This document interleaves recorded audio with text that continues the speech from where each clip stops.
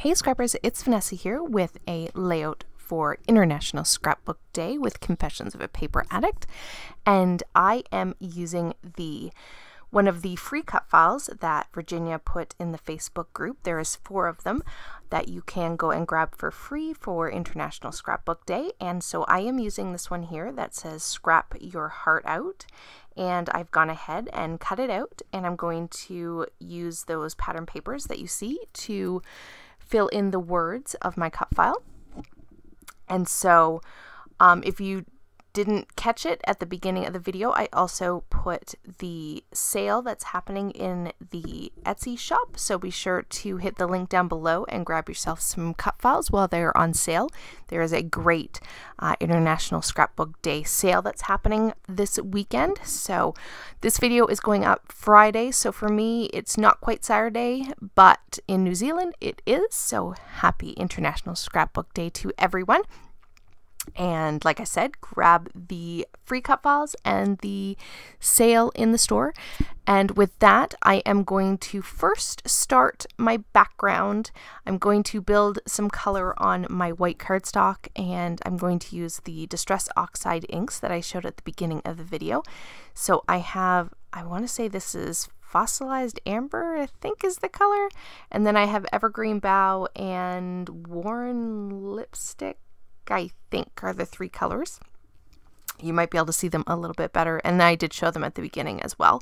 But I am just going to do sort of 3 blotches of these colors because I want to just add something to the background, so it's not just a white cardstock, and because if I don't add something to the background, the cut file, you're not really going to see it really well if I don't add a little bit of color.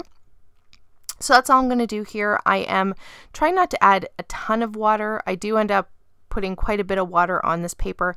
However, it is a thicker, this is I think a Vicky Bouton, one of her white cardstock pieces, so it can take a little bit of water, and it actually doesn't warp that much at all, as you can see. I did go ahead and I've matted. I have a black piece of cardstock and then a yellow pattern paper and then my white background. So I've gone ahead and matted all 3 of those, and I built my background of my cut file, which I did add a wood grain to the heart so that it kind of stood out, because before it was kind of just really fading into the background. You couldn't really see it. The other thing I did do off camera was I took my photos and I did back those. I am actually using my How to Kill a Kit with Style from April to build this page. So this was a page kit that I had left over from my kit, and so I pulled it out to use for this. And this layout comes together really quickly because basically I've matted my photos and then I'm adding a few embellishments that you see me kind of playing with here on the page, and that's going to pretty much be it for this page.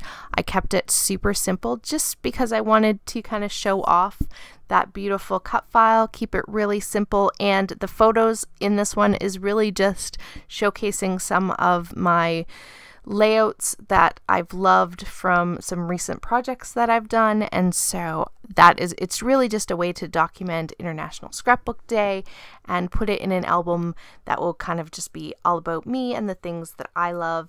And so I am just playing with a few bits and pieces. I have the Simple Stories, the Crafty collection that they just came out with.